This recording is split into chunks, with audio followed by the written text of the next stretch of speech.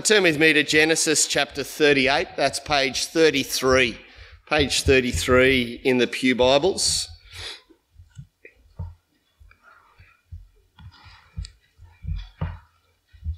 We're continuing our series in Genesis, and last time we were here, 2 weeks ago, we met Joseph, and we started looking at the family records of Jacob.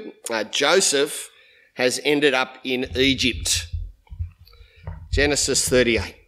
At that time, Judah left his brothers and settled near an Adullamite named Hira. There Judah saw the daughter of a Canaanite named Shua. He took her as a wife and slept with her. She conceived and gave birth to a son, and he named him She conceived again, gave birth to a son, and named him Onan. She gave birth to another son and named him Shelah. It was at Kezeb that she gave birth to him. Judah got a wife for his firstborn, and her name was Tamar. Now Judah's firstborn, was evil in the Lord's sight, and the Lord put him to death. Then Judah said to Onan, "Sleep with your brother's wife. Perform your duty as her brother-in-law, and produce an offspring for your brother." But Onan knew that the offspring would not be his. So whenever he slept with his brother's wife, he released his semen on the ground, so that he would not produce offspring for his brother. What he did was evil in the Lord's sight, so he put him to death also. Then Judah said to his daughter-in-law Tamar, "Remain a widow in your father's house until my son Shelah grows up." For he thought he might die too, like his brother. So Tamar went to live in her father's house. After a long time, Judah's wife, the daughter of Shua, died. When Judah had finished mourning, he and his friend Hira the Adullamite went up to Timnah to the sheep shearers. Tamar was told, "Your father-in-law is going up to Timnah to shear his sheep." So she took off her widow's clothes, veiled her face, covered herself, and sat at the entrance to Anaim, which is on the way to Timnah. For she saw that, though Shelah had grown up, she had not been given to him as a wife. When Judah saw her, he thought she was a prostitute, for she had covered her face. He went over to her and said, "Come, let me sleep with you," for he did not know that she was his daughter-in-law. She said, "What will you give me for sleeping with me?" "I'll send you a young goat from my flock," he replied. But she said, "Only if you leave something with me until you send it." "What should I give you?" he asked. She answered, "Your signet ring, your cord, and the staff in your hand." So she gave them to her and slept with her, and she got pregnant by him. She got up and left, then removed her veil and put her widow's clothes back on. When Judah sent the young goat by his friend the Adullamite in order to get back the items he had left with the woman, he could not find her. He asked the men of the place, "Where is the cult prostitute who was beside the road at Anaim?" "There has been no cult prostitute here," they answered. So the Adullamite returned to Judah saying, "I couldn't find her, and furthermore the men of the place said, 'There has been no cult prostitute here.'" Judah replied, "Let her keep the items for herself, otherwise we'll become a laughingstock. After all, I did send this young goat, but you couldn't find her." About 3 months later, Judah was told, "Your daughter-in-law has been acting like a prostitute, and now she's pregnant." "Bring her out," Judah said. "Let her be burnt to death." As she was being brought out, she sent her father-in-law this message, "I'm pregnant by the man to whom these items belong." And she added, "Examine them. Whose signet ring, cord, and staff are these?" Judah recognised them and said, "She is more in the right than I, since I did not give her to my son Shelah." And he did not know her intimately again. When the time came for her to give birth, there were twins in her womb. As she was giving birth, one of them put out his hand, and the midwife took it and tied a scarlet thread around it, announcing, "This one came out first." But then he pulled his hand back in, and his brother came out. Then she said, "You've broken out first." So he was named Perez. Then his brother, who had the scarlet thread tied to his hand, came out and was named Zerah. This is the word of the Lord. Well, you've got an outline there. God willing, there won't be too many questions at the end, but we'll see how we go. And we're going to spend a bit of time in this passage. I think it would be fair to say that a passage like this provokes questions. I know in staff meetings we get to a passage like this and the first question is, who's got to preach on this one? Why is a passage like this in God's word? And not only why is a passage like this in God's word, But why is it interrupting such a wonderful story like Joseph's? Couldn't we just stick with Joseph? What good is there in a passage like this? How do we understand such a passage and its culture when they seem so foreign to our world today? And then you might pause and ask some deeper questions. After all, this is God's mob. This is Abraham's family, through whom God said, I'm going to save the world. How is that even possible when they are so dysfunctional? I mean, who's going to save this mob, let alone use them to save the world? Now, I actually think if you go a little bit deeper than that, you'll find that such questions aren't too distant from us. Have you looked around in the last fortnight and gone, what hope is there for the world? Who could possibly save it? Has there ever been a moment when you've gathered with God's people and something's happened and you've gone away and gone, God's going to use this mob to proclaim Jesus in Narrabri? How is that even possible? Well, I think the answer to those questions is in a passage like this. Let me pray. Father, thanks for your word. It is a little confronting at times, and we've come to a passage like the one we read a little earlier in Genesis 35 that is confronting. Father, please remind us that this is your word, that you are revealing your nature and character through it. Father, you're also revealing our nature and character as human beings who bear your image. And Father, you are pointing us to the one who will save us, Jesus Christ. Please remind us of these truths today. In Jesus' name, amen. Well, point 2 on the outline, God is committed through a family connected with a bloke called Abraham. God has said that I'm going to save the world through this family. Now, before we go any further, I want you to at least grasp that thought in your mind. At some point this week or in the next fortnight, when you wonder what is going to save the world, just remember Abraham's family. Not environmental policy, not a drop in interest rates, not a change in rising living costs, not world peace, but Abraham's family. God's going to save the world through this family. And let me tell you, there is no functional family in God's word up until this point. They're all dysfunctional, aren't they? I find that a great encouragement. A really terrific encouragement that God has said, this is who I'm going to work with. God's promise to have a people of his own in his place, living with him under his law, given through his grace, his undeserved kindness, moves through the generations of Abraham. Saying, that's not easy to see. But up the top, you've got Abraham, then it moves to Isaac, then it moves to Jacob. Each time it moves, we're told that we're going to get the family records of the next generation. I mean, chapter 37, verse 2, these are the family records of Jacob. Just get this straight. We're not looking at the family records of Joseph, even though he dominates. We're looking at the family records of Jacob. And Jacob had other sons besides Joseph, didn't he? So it shouldn't surprise us that we get a glimpse of them. Okay, there they are in all of their glory with the 4 women that produced them and Jacob as the father. And the eldest son, Reuben, has disgraced the family. Genesis 35 verse 22, when he sleeps with his father's concubine, effectively saying, I wish Dad were dead, I'm the one in charge, while Dad is still alive. The next 2 boys, Simeon and Levi, have disgraced the family in Genesis 34 verse 30. When they went on a bloodthirsty rampage that slaughtered men, women and children.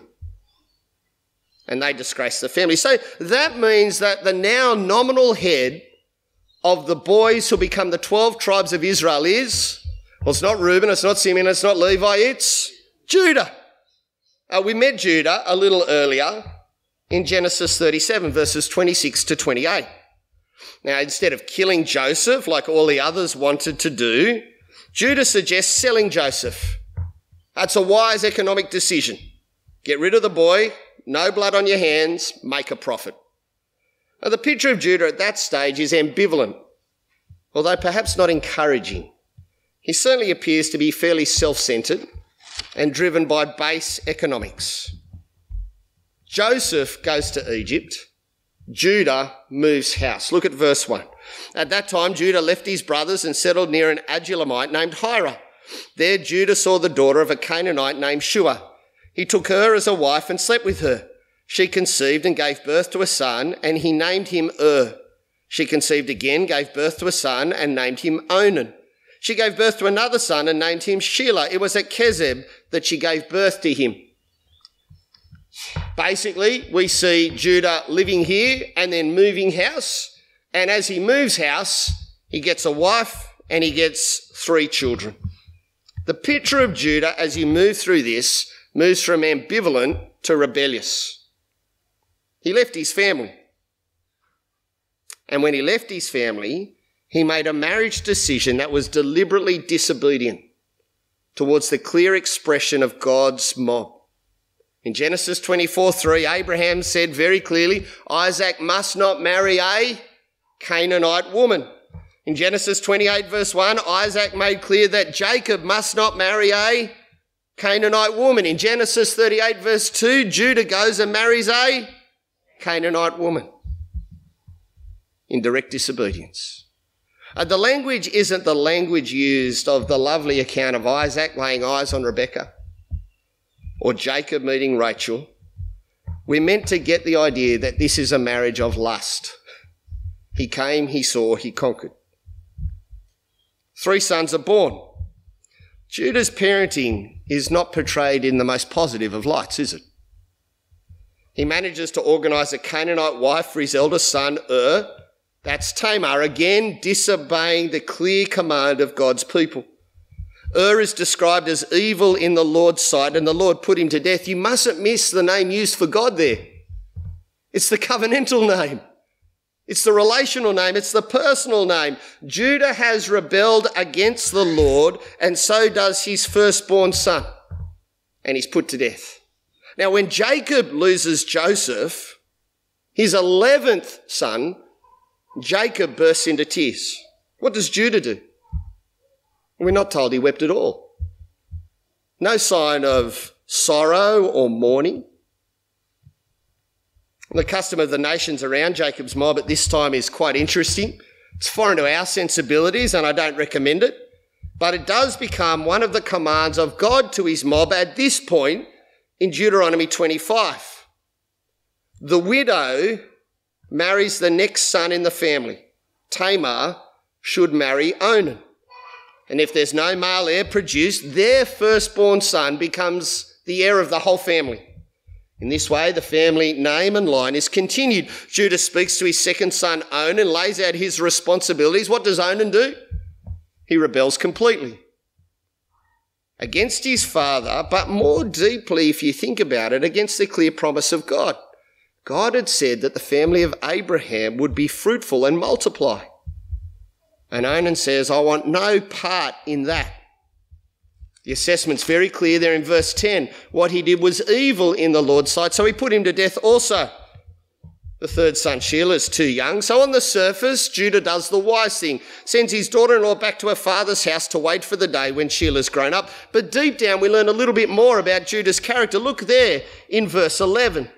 Then Judah said to his daughter-in-law Tamar, remain a widow in your father's house until my son Shelah grows up. For he thought he might die too, like his brothers. So Tamar went to live in her father's house. Judah is a mercenary, money-hungry man. He'll sell his brother for coin. He's driven by lust. He's a hard man who shows no sorrow for the death of his firstborn son. Not only is his parenting deficient, he's now revealed as superstitious. Tamar's a black widow. Everyone who marries her dies. So I better send her away. What a bloke to have in your family tree. What an upstanding member of the community.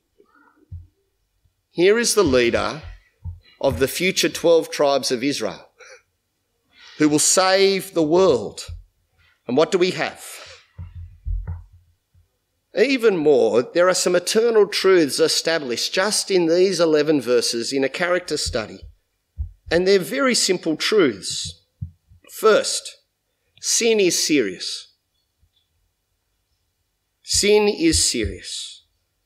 The constant refrain here is of the serious nature of sin. Sin damages, Sin destroys. Sin degrades. Sin dehumanises. Sin despises. Sin is despicable. I don't know about you, but I often forget that. I often forget that truth and I minimise sin, or I excuse it as a member of God's people. An exaggeration? It's a lie. Speeding? Disobedience. Pornography? That's adultery. Materialism? Serving another god. Anger? That's murder. Gossip is slander. And greed is idolatry. Sin is serious, isn't it? Secondly, sin is judged. All sin has consequences. And often in God's word, as we hear in Romans 1, the judgment of sin is when God hands us over to its consequences. Judah has turned his back on the promise of the Lord, and he experiences the consequences which are judgment on him. And Onan turn their back on the promises of the Lord, and their sin is judged, just as God said he would in Genesis 2. And we've got to recognise which family this is. This isn't the world out there, is it? This is God's family, the family of Abraham. Sin is judged even within God's mob. Too often we forget that truth, and we don't acknowledge that the sins we commit will have consequences, and those consequences are God's judgment, even within the people of God. So at this point, we're confronted by a dysfunctional, damaging, disastrous family that's steeped in sin, and God's going to use them to save the world. The days move on. I'm at point 3 on the outline. Look at verse 12. After a long time, Judah's wife, the daughter of Shua, died. When Judah had finished mourning, he and his friend Hira the Adullamite went up to Timnah to the sheep shearers. Now, I'm quite slow when it comes to learning lessons from Genesis. Okay, one of the lessons I've had to learn time and time again is be aware of the time covered. Let me just walk you through what we've seen in the first 11 verses. Judah moved, Judah got married, Judah fathered 3 boys, Judah's eldest boy married, died, Judah's second boy married, died, Judah's wife died, and the youngest son of Judah has grown up. How many years do you think that covers? In the space of these verses, I think a conservative estimate is we've covered 20 years. Probably up to 25 years. And so all this is going on whilst all that stuff with Joseph in Egypt is going on. And so when we get to Genesis 44, we're about at the same time. We're about at the same time. And who do we meet again in Genesis 44? Judah, for the second time. And so when we meet him, knowing this time frame, we actually have our understanding of him set. And we've followed 2 boys growing up together, haven't we? Joseph and Judah. And we see the change in their natures, these 2 crucial sons of Jacob who will lead to the salvation of the world. So just keep that time frame in mind. We're covering 20 to 25 years here. And at this point, there's still not much to recommend Judah, is there? His wife has died. He's mourned her. Now he heads off to the sheep shearing at Timnah. Now, for us, that seems pretty tame. I've worked in shearing sheds. It's not a party until you get to the cutout. But the whole festival of sheep shearing was a party. There was massive amounts of drinking. There were massive numbers of cult prostitutes everywhere. You would celebrate the bounty of what you'd earned, and then you'd sleep with a prostitute in order to guarantee the fertility of the next few years. That's the context. So when we hear that Judah went up to the sheep shearing, we know what's going on inside. I've done the mourning. Wife's dead. It's time to party. Tamar hears of Judah's arrival, and it's time to confront him. Look at verse 14. So she took off her widow's clothes, veiled her face, covered herself, sat at the entrance to Enaim, which is on the way to Timnah, for she saw that though Shelah had grown up, He's 17, 18. She had not been given to him as a wife. Judah has failed in his responsibilities. He's neglected what he should have done and promised to do. And Tamar takes matters into her own hands. She's been in mourning all these years. Do you notice that? She changes. She sits where Judah will notice her. There's not much to recommend Judah's character. Look at verse 15. When Judah saw her, he thought she was a prostitute, for she had covered her face. He went over to her and said, "Come, let me sleep with you," for he did not know that she was his daughter-in-law. What follows is quite revealing of Judah, emphasising his nature. Economic transaction for a night of lust. A goat and a guarantee of a passport, credit card and birth certificate. That's literally what he handed over. Passport, credit card, birth certificate for sex. Now, as readers, we know exactly what is happening. We know exactly what he's doing. But please, we've got to also notice the parallels. When Isaac was deceived by Jacob, there were identity markers and a goat. When Jacob was deceived about the death of Joseph, there was an identity marker and a goat. When Judah is deceived because of his ungodly nature, there is identity markers and a goat. Something is horribly familiar about this dysfunction, isn't it? This family just moves in these circles. And we already know the outcome. Verse 18, Tamar is pregnant. All the parties return home to their normal lives. Judah pays what he owes. He goes to pay the goat, doesn't he? No, he doesn't. Hey, Hira, do you want to take this goat down? I just don't want people to know that I've paid the goat, you know. He's a wuss. He's a coward. He's gutless. And they discover the embarrassing truth. There has never been a cult prostitute in Timnah. We don't know if Judah suspected the truth, but we do know that he wanted to avoid embarrassment. That's what we do with sin, isn't it? Let's just keep it quiet. Let's just sweep it under the carpet. Let's hope no one notices. 3 months later, a message arrives. Tamar is pregnant, caught in adultery. It is adulterous because she is technically betrothed to Shelah, even though Judah has failed her. Judah pronounces his judgment in all of his kindness. Bring her out, Judah said, let her be burnt to death. Again, his character.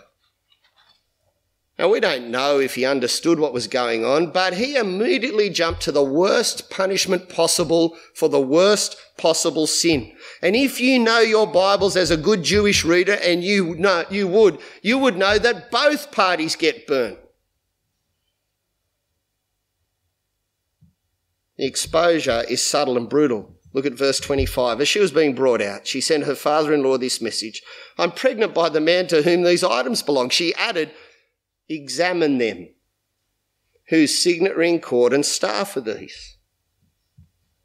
Can you imagine opening that parcel?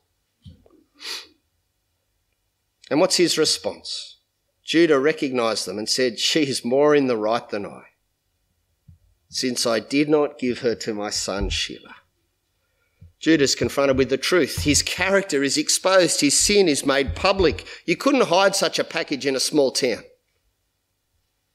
And he immediately recognises the truth. Tamar is more in the right. Tamar is an outsider. She's a Canaanite. She is not of Abraham's family, but she has willingly bound herself to this mob. She has conducted herself honourably within what she could do. She has fulfilled her role. She has entrusted herself to the family of God's mob, and they've been despicable. And she has been more in the right. Here's an eternal truth. Sin's always going to get exposed, isn't it? And righteousness will always be revealed. I don't understand the culture of these times. And let me tell you, it offends most of my sensibilities. But that truth is there. Sin will be exposed. Righteous living will be exposed. But this question still remains. How is God going to save the world through these people? That's still there, isn't it, that question? And so at point 4, we turn to verse 27. When the time came for her to give birth, there were twins in her womb. As she was giving birth, one of them put out his hand. The midwife took it, tied a scarlet thread around it, announcing, "This one came out first." But then he pulled his hand back and his brother came out. Then she said, "You broke it out first." So he was named Perez. Then his brother, who had the scarlet thread tied to his hand, came out and was named Sarah. You remember these kind of things? Twins, a younger one and an older one, the colour red. Does that sound familiar? Okay. We've seen this line before. We've seen this kind of combat before. We've seen the younger put above the elder before. And in God's mercy, the family line of Judah is maintained, isn't it? In a remarkable, unforeseen way, and the younger leads the older. Now, next week, thankfully, you'll move back to Joseph. Okay, I was not game to do this in a first-person narrative, but maybe next week, who knows? But we've got these 4 observations. Sin matters, sin is judged, no sin remains hidden, and Judah is changing. But this question remains: how will this family save the world? How will this family save the world? Now, we do meet Judah again, and we do meet Judah later on in Genesis 44. But I hope you listen carefully to the other readings that Dan brought us, because they reveal some very important truths. At the end of Ruth, and let me tell you, this is the account of a woman from outside Abraham's family who attaches herself truthfully to Abraham's family and trusts herself to God. At the end of Ruth, we have a certain name again, don't we? What name? Well, there's the name of Perez, the younger one, who ended up coming out first. And do you see where that name leads? Down to verse 22. Who does Perez lead to? Perez leads to King David, the greatest king of God's people, the one to whom God made a promise and said, "David, through your family, there'll be a king forever." And then when we get to the start of the first book in the New Testament, Matthew's good news account of Jesus, you have the same family tree, and there you have it in verse 3. You have Tamar and Perez, and Judah doesn't avoid his responsibility either, does he? So there's the answer to our question. How will this family save it? Well, this dysfunctional, sinful, disastrous family is exactly the family that God says, "This is my boy's family tree." And when you go through that family tree in Matthew chapter 1, verses 1 to 17, you meet continually dysfunctional people, don't you? You meet people who are beset by sin, people who are disastrous. You meet consistently God's grace confronting sin and producing the next generation, moving constantly to which man? Jesus Christ. You have Tamar, you have Rahab, you have Ruth, you have Bathsheba, all outsiders who bind themselves to God's people, throw themselves upon God's mercy, and realise that God's grace is enough, even in the dysfunction that they have experienced personally. How will God save the world? Through this family? By their good deeds? No. By their morality? No. By his what? His grace. His grace, it says, I'm looking for the outsider. Now, please don't hear me wrongly. At no point does God condone or excuse the sin, does he? God's grace confronts sin. God's grace doesn't sweep sin under the carpet. It's there in all of its ugliness. And as we begin to see with Judah, God's grace confronts sin and starts to change sinners. Why is a passage like this in God's word? Remember those questions we began with at point 5 on the outline? This passage is here, so we are confronted by the reality and the horror and the damage of sin inside God's mob. There are many passages like this in the Bible. None of them are superfluous, because we keep forgetting how serious sin is, don't we? How damaging it is. Whether it's horrific sin like this, or sins of omission, things we just don't do, or sins of commission, things we decide to do, sins of negligence or apathy, sin of aggression, sin is horrible. Sin is destructive. Sin is damaging. And we must lament and repent of sin. In a family tree like that, the only hope of any salvation is in the grace of God, because none of the humans are going to contribute anything. The only thing going for this family is the grace of God. The grace of God that takes the younger, Perez, and continues the line of Judah right through to Jesus Christ. Only grace will deal with the dysfunction and damage of sin. Please recognise that truth. Grace alone. And that grace is sufficient. That grace is sufficient to work through a family tree like that. I want you to notice that in this family tree, there are no bars to jump. There are no standards to reach. There's no educational qualification. There's no social history. There's no skin colour bar. God's grace is for who? Any person. In fact, there is nothing a human can do that will stop the grace of God being available except rejecting that grace. That grace is sufficient to take a person like Judah and transform him. Take a woman like Tamar, who is more right than Judah, confront sin and bring the outsider in and change the person. Change them. That grace is sufficient to take a group like Jacob's family, one of them sold into slavery, one completely dysfunctional, take men like that and work salvation for the world. So look around. God's grace is sufficient to take a group like this and transform a town like Narrabri. As we share with people the amazing grace that we see in Genesis 38. Let me pray. Father, thanks for your word. It really is confronting, but thanks for its truth. The truth that points us to our dysfunction and sin and to your grace. Thank you for such a family tree. Thank you for the person that it ends in Jesus Christ alone. Father, give us great confidence that we can bring any sin to you and your grace will forgive it, and that you can use us by your grace alone in this town. In Jesus' name, amen.